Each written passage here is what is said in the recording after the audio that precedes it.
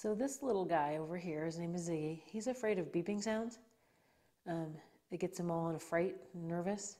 So I'm going to turn on my treadmill that makes a beeping sound, and let's just see what he does.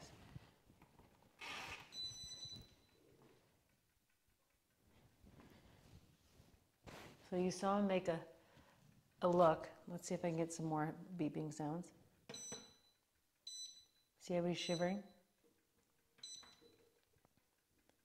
See how the beeping makes him shiver? Try it again. Okay, so I'm going to work on a little bit of like counter conditioning, and I'm going to use the e-collar. He likes to eat.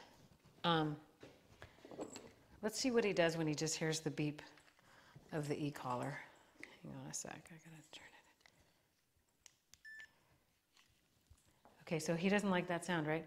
So I'm gonna leave the e-collar over here. It's not on him, but it does beep, right? I'm gonna put it next to me. Whoops, wrong one. It needs to have, there we go.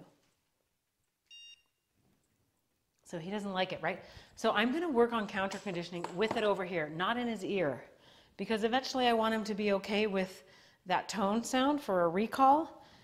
If he never gets okay with that tone sound, we won't use the tone. We'll just use stimulation. And tone will eventually turn to stimulation anyway, so all dogs understand what e-collar stimulation means, but it's nice with this particular brand, e-collar technologies, to go to tone because it will tone, or I'll just show you, he's not going to like it. It will tone, I'll push this button down, you'll hear tone for 1.2 seconds, and it'll stay red, but then it turns to stimulation, watch. So now it's stimming. So that would be stimulation on the dog. So the dog can actually learn how to avoid the stim by coming in that first 1.2 seconds. Here we do it again. It's stim. So if they would have turned around and come right then, they don't get the stimulation. So I like to teach that with dogs. Okay, back to this guy. We're going to do a little counter conditioning with his meal. So I'm going to get his food out. What did I do with the bowl? Oh, here it is. And River, you're just going to hang tough. You're going to get some training next. I'm going to put a leash on him. I'm going to shut this door.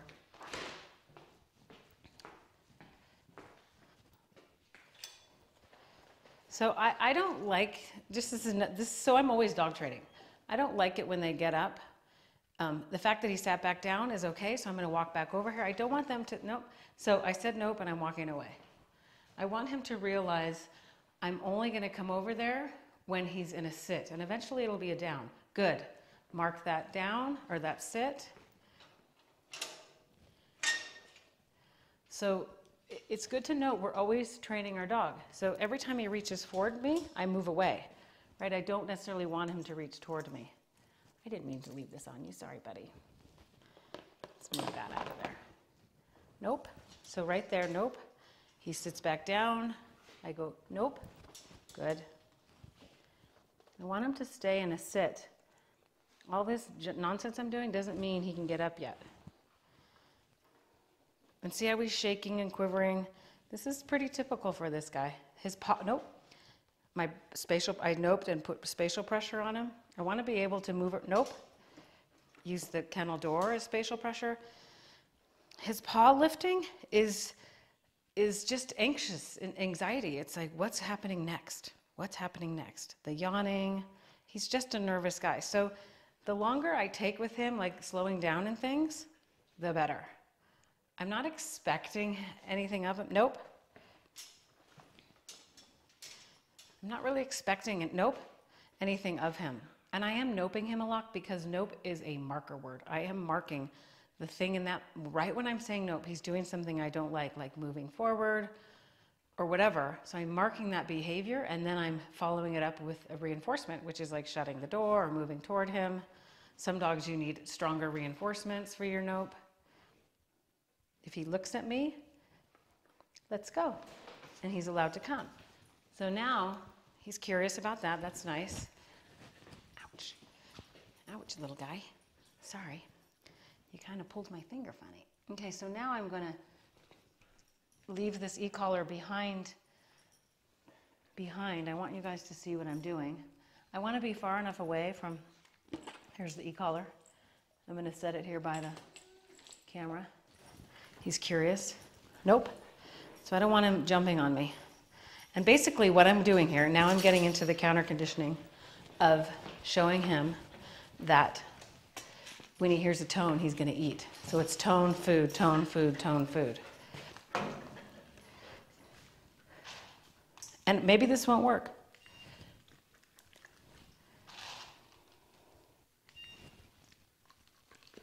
So see how it's far away and I'm not making him do anything. I just want him to realize the tone isn't a bad thing. He's still shaking, but he's eating.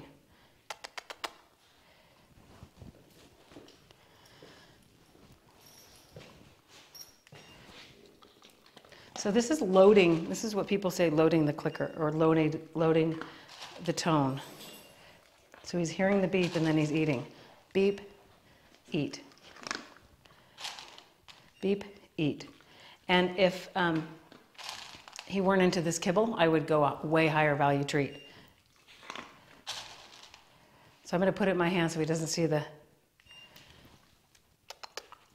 I want to equate, like, I should get a treat bag, really. I want him to hear it, and then it appears. See, this sound up here is also a marker. That's not what I'm doing. I'm doing the tone as the marker.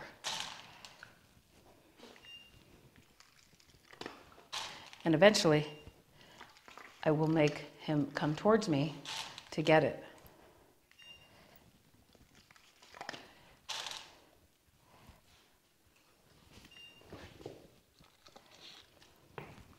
So super simple exercise for this guy.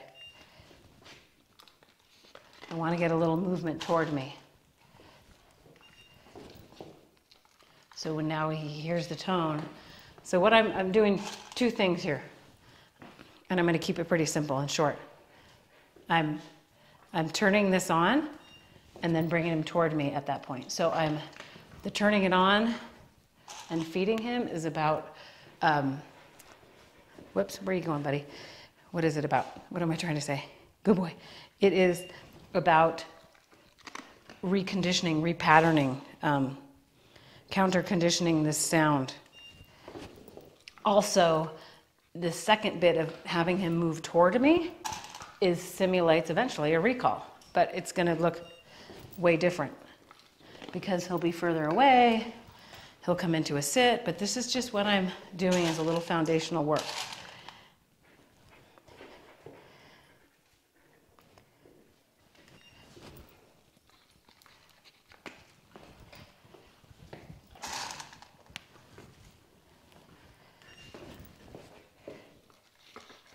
But again, the e-collar is far away, the tone is far away, it's not in his ear.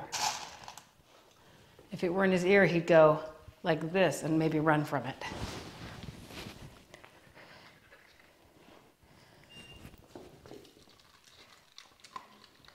So this is kind of like the marker word yes, really. If you've watched my videos, I use yes, meaning come to me, get the food. It's the same thing, that beep is like the yes. See what happens if I drop the leash. Good.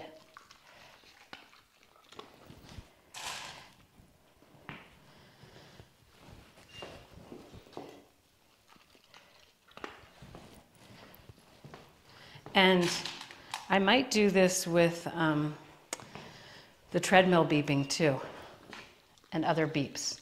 I might just turn that on, and every time it beeps, or I'll find other devices So this is when I shouldn't really drop the leash because I want him to follow through on it.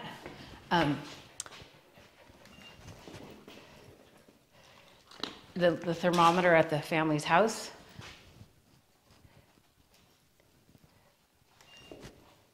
So I let him finish licking the floor there. I don't know if you saw it.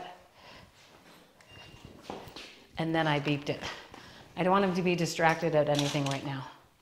I want him to be somewhat, I mean, he could be walking around, not looking at me. Good. I like that. He turned to get that one.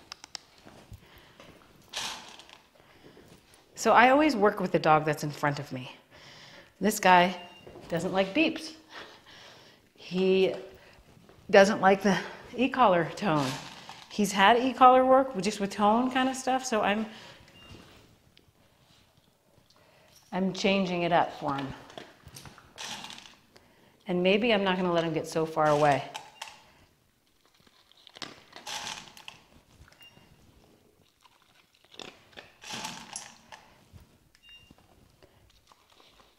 And again, now I'm hiding my hand again, remember?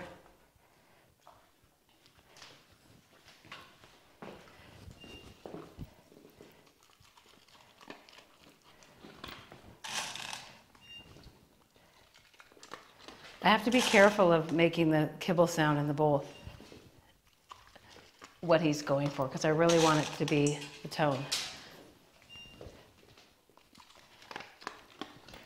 So this would have been better with a treat bag.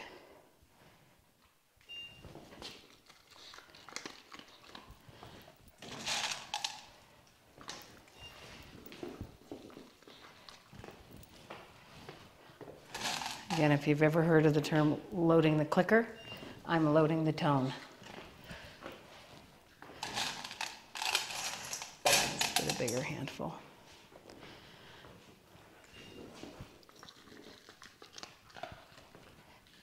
It's a good thing this guy's food motivated, because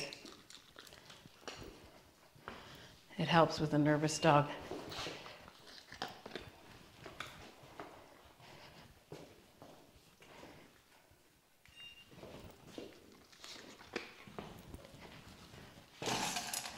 So a pretty simple exercise I'm doing here.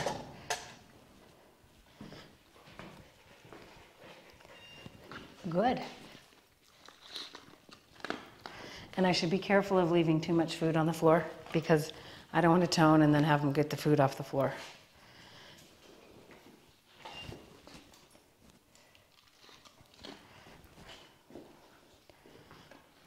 Good boy, bud. Good boy, buddy. Good boy.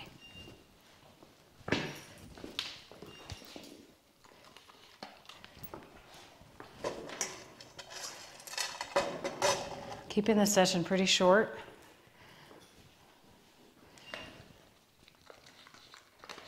And the next session we'll start doing something like this, but I might increase the distance. And eventually I will get to where the e-collar's on his neck. Good. But not yet, because that'll be too close to his ear. And he's not coming and looking at me. He's not sitting for me. All that stuff will come up in a little bit. Okay, this is the last handful. Good. And I have to be careful about him stepping on the leash and correcting himself. Good boy. All right, super simple. We're going to do something else now.